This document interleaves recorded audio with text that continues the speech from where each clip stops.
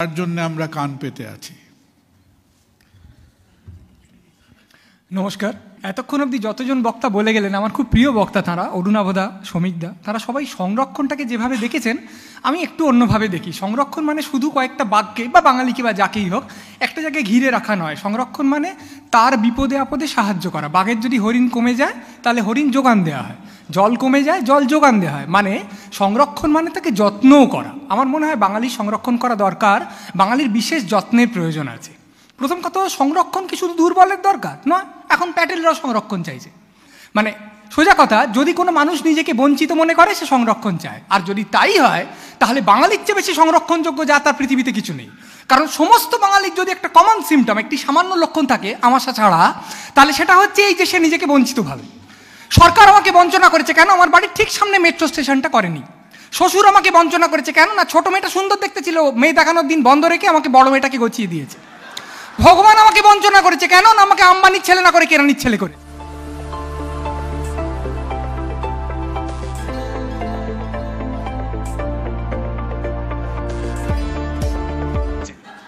আর যদি জাতিগতভাবে বাঙালির বঞ্চনার কাঁদুনির কথা বলতে হয়, সেরম চড়া দাগের থিম মিউজিক আর পৃথিবীতে নেই। ইন্ডিয়ান ক্রিকেট টিম থেকে শুধু বাঙালি বলে ছেলেটাকে বার করে দিল, ফুটবল টিম থেকে শুধু বাঙালি বলে ছেলেটাকে বার করে দিল, অমন অসম্ভব প্রতিভাবান সুরকার আর গায়ক বোম্বেতে পলিটিক্স করে শুধু বাঙালি বলে বার করে দিল। এর কোনোটার ভিত্তি নেই বলছি না, আছে, কিন্তু কমের ভিত্তি আছে, বেশিরই নেই, অধিকাংশের নেই। কিন্তু সারাক্ষণ বাঙালি করছে কি, সবকটা এই ধরনের বঞ্চনার গল্পকে অন্ধভাবে বিশ্বাস করছে, বারবার কনস্পিরেসি থিওরি আওড়াচ্ছে, আর সারাদিন নালিশ করছে। এত নালিশ বাঙালি করে, কমপ্লেন করে যে তার স্লোগান হচ্ছে I M A complain boy, I M A complain girl. এবার এত যদি কমপ্লেন, বাবা প্লেনে চড়ে একটা সংরক্ষিত জায়গায় যা, যেখানে শুধু তুই থাকবি, বেড়া দিয়ে ঘিরে দিচ্ছি, জল টল দিচ্ছি, ভালো করে খা।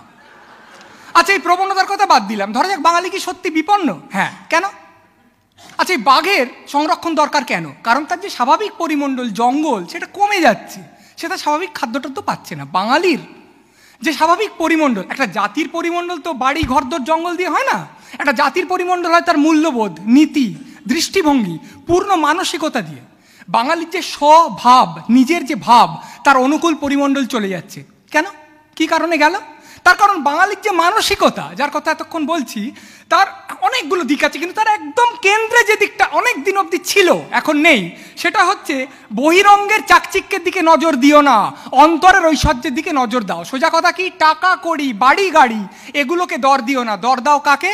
শিক্ষা দীক্ষাকে, ভদ্রতা নম্রতাকে, বিদ্যা বুদ্ধিকে। একটা লোক টুইলের শার্ট আর ধুতি পরে চলেছে, টিউশনি করে সংসার চালায়, উস্কো খুস্কো অস্তিত্ব, কিন্তু দর্শন জানে, বাঙালি তাকে দাম দিত। লোকটা বাড়ি গাড়ি কিচ্ছু করতে পারেনি, একদম ক্যাবলা, কিন্তু রোজ সন্ধ্যেবেলা বসে একটা ডিকশনারি লেখে, বাঙালি তাকে দাম দিত। একটা লোক পটল দর করতে পারে না, কিন্তু সে রবীন্দ্রসঙ্গীত মুখস্থ বলতে পারে সব কটা, বাঙালি তাকে দাম দিত। বাঙালির কি টাকার লোভ ছিল না? ছিল। কিন্তু প্রত্যেক বাড়িতে বাড়িতে সেখানে তো টাকার লোভ থাকবে, কিন্তু তাকে প্রশ্রয় দেবে না, তাকে উদযাপন তো করবেই না, সেটা অশালীনতা, তাকে সংবরণ করবে। বড়লোক আত্মীয়কে দেখলে বাঙালির চোখটা তো না, হ্যাঁ ঈর্ষা করতো, কিন্তু তারপরেই কি ভাবতো, ও বড় লোক, কিন্তু ডোভারলে নিয়ে তো ঢোলে, গানটা তো বোঝে না, আমি বুঝি, তাহলে আমি উঁচু অবস্থানে আছি। এর মধ্যে অনেক ভুল আছে। বড় লোক মানে গান বুঝবে না, কে বলেছে? রবীন্দ্রনাথ তো বড় লোক। কিন্তু এই সমস্ত ভুল মিলিয়ে যে সমস্ত মূল্যবোধের মধ্যে যে অন্তর্লীন জিনিসটা চলতো, সেটা হচ্ছে বাবা বস্তুগত লাভকে পাত্তা দিও না, অন্তর বস্তুকে গুরুত্ব দাও। আজ সেই সমস্ত কিছু একেবারে উল্টে গিয়ে আত্মাটা ডিগবাজি খেয়ে সম্পূর্ণ বিপরীত একটা বিন্দুতে উপনীত হয়েছে। বাঙালির বক্তব্য কি? যে কোনো প্রচেষ্টা একমাত্র তখনই সার্থক যখন তার টাকা পয়সায় অনুদিত হচ্ছে, বা টাকা পয়সার ভাই বোনে, মানে খ্যাতি, গ্ল্যামার, প্রাইজ। ডিকশনারি লিখছে তো কি হচ্ছে? ডিকশনারি বিক্রি হচ্ছে? হচ্ছে না তো, তার ওর কোনো মানে নেই। জানিস ও একটা ভালো সিনেমা করেছে, ভালো করেছে তো ঠিক আছে, হিট করেছে কি? করেনি, তার ওর কোনো মানে নেই। আগে বাঙালির প্রশ্নটা ছিল উল্টো, হিট করেছে তো কি হয়েছে, ভালো হয়েছে কি? সেইখান থেকে বাঙালি উল্টে গেছে, সঙ্গে সঙ্গে স্বধর্ম থেকে চ্যুত হয়েছে।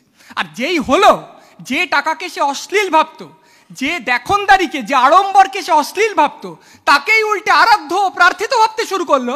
সঙ্গে সঙ্গে তার হলো কি, জীবনে কিছু ধামাকা আমদানি করলো অন্যান্য সংস্কৃতি থেকে। সেই সংস্কৃতি না বুঝে, সেই সংস্কৃতি গুরুত্ব তাৎপর্য খতিয়ে না দেখে সে কতগুলো জিনিস খামচা মেরে আন্তাবড়ি তুলে নিল। তাতে কি হলো? ও বাবা, বিয়ের আমার বাঙালি রিচুয়ালগুলো সব ছেঁটে দে, সঙ্গীতটা যেন জমকালো হয়। ধানতেরাসে সোনা না কিনলে আমার কি হবে, আমার সব কিছু সর্বশান্ত হয়ে যাবে।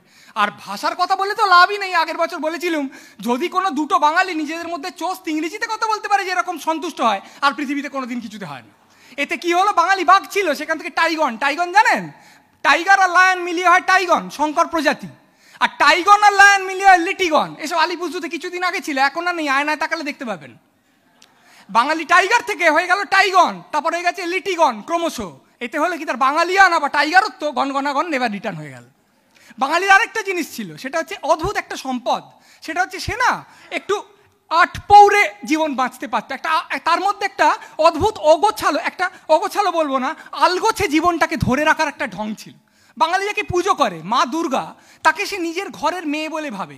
আগমনী গানে হিমালয় দুর্গাকে বলছে, নাই তোর গায়ে এতগুলো গয়না কি করে হলো, তোর তো ভাতে নুন জোটে না, তাহলে শিব কি এখন ত্রিশূল দিয়ে শীত কাটছে নাকি? বাঙালি এইভাবে নিজের আরাধ্য দেবতাকে নিয়ে ইয়ার্কি মারতে পারতো, তারপরেও তাকে পুজো করতে পারতো। এইটা হচ্ছে বাঙালি। বাঙালি যাকে পুজো করে সবচেয়ে বড় তার যে নায়ক, মহানায়ক, সে কিন্তু একটু মোটা সোটা। আজকের যে এরকম এরকম হতে হবে পুরুষালী, এরকম কিছু নয়। তার মোটা ফ্রেমের চশমা, সে মাঝে মাঝেই একটু আনমনা হয়ে যায়, কিন্তু বাঙালি তাকে পুজো করেছে। গুরু জিমে যাও এই বলে আওয়াজ কেউ কখনো দেয়নি। বাঙালির সবচেয়ে বড় যে চলচ্চিত্রকার সত্যজিৎ রায়, সেই সত্যজিৎ রায় ছোটদের জন্য ছবি করছেন। সত্যজিৎ রায়ের স্তরে আন্তর্জাতিক মানচিত্রে যতজন চলচ্চিত্রকার আছেন, প্রায় কেউ কখনো ছোটদের জন্য ছবি করেনি, কারণ সিরিয়াসনেসটা কমে যায়। একটা ওয়ার্ল্ড রিসেপশন বলে ব্যাপার আছে তো, কমে যায়। উনি কিন্তু কি আরে অত সিরিয়াসলি নিজেকে নেওয়ার কি আছে, একটা ছোটদের ছবি করি না, মানে ছবিটা কিন্তু নন সিরিয়াসলি করছেন না, কিন্তু নিজেকে বেদিতে বসাচ্ছেন না। এইটা হচ্ছে বাঙালি আনা, কিছুটা আলগোছে থাকা। আমাদের বাবা কাকারা বলতে, বাড়ি গাড়ি কিছু হবে না, কি করা যাবে, অত ভাববো না। ভাবলেও বেশি তখন ইএমআই ছিল না, হতো না। কিন্তু আমি বলছি ভাবতেন টাপতেন না, কি ভাবতেন, রোববারে মাংস খেলেই হলো বাবা, ওই আমার হবে। মাংস এখনো লোকে রোববার খাচ্ছে, কিন্তু নুনের সঙ্গে অপরাধবোধ মিশিয়ে খাচ্ছে, রেডমিট খাচ্ছে। তো কিছুদিন পর রান্নার ক্লাসে বলা হবে, মাংসটি হয়ে গেল, এবার নুন মশলা ও পরিমাণ মতো অপরাধবোধ মিশিয়ে কড়াই থেকে নামিয়ে নিন। আরেকটা জিনিস হয়েছে, ডান হাতে মাংস মাখছে বাঙালি, ভাত মাংস মাখছে, বাঁ হাতে একটা উদ্ভট ঘড়িতে কোলেস্টেরল মাপছে। যেই কোলেস্টেরল বেশি হয়ে যাবে মাংসটা ফেলে দেবে।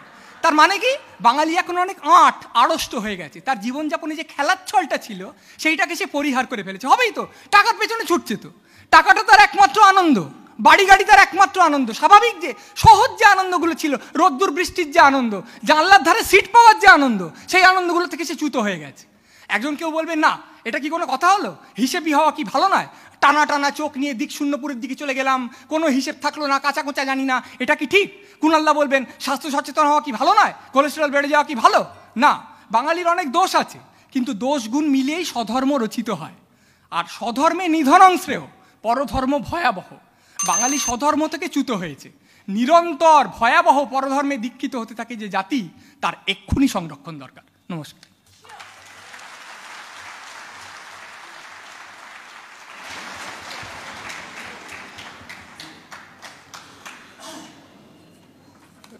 চন্দ্রিল, 2-1 মিনিট যদি রান্নার প্রোগ্রামগুলো টিভি